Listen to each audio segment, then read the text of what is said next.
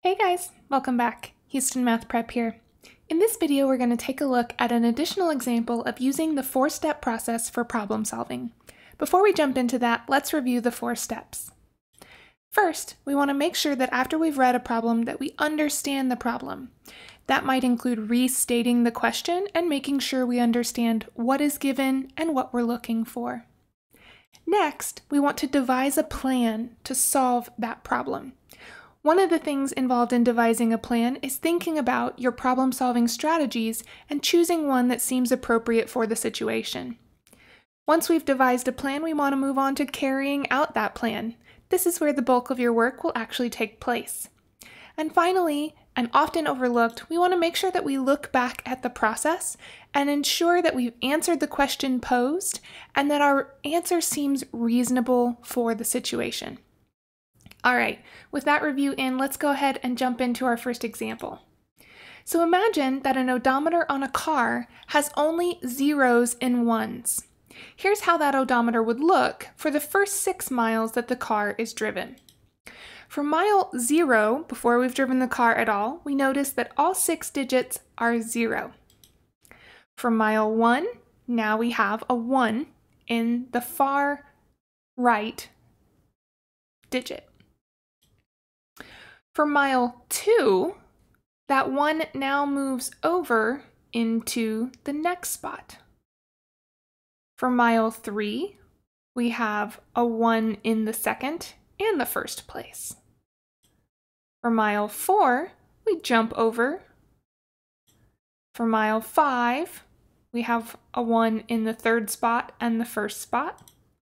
And for mile 6, we have a 1 in the first and second spot. So the question that we want to ask given this pattern is, what would the odometer look like at mile 32? Well, let's go through our process. Let's make sure first that we understand the problem. So here we have a list of zeros and ones. We're given the beginning of the pattern for the first 0 through 6 miles, and we're going to try to understand that problem and extend it through mile 32. As we devise a plan, the strategy of look for a pattern is going to be very useful here. So let's dig into step 3, carrying out our plan. So let's see if we can extend the pattern just to the next mile marker. What would the odometer look like at mile 7? Well, at mile 7, we would have a 1 in the first, second, and third place, continuing the pattern that we've been shown here from 0 to 6.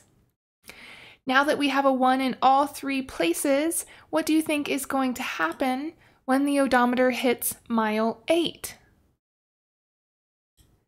Here's what happens. When the odometer hits mile 8, because we had filled up 1s in all the places we had reached so far, we jump over into the next spot. So let's look at a kind of a pattern of when the 1s jump. Notice that we got our first 1 in the far right hand location at mile 1. At mile 2, we got a 1 in the second spot. At mile 4 is when we got our 1 for the first time in the third spot. And as we just discovered, in mile 8 is when we got our first 1 in the fourth spot.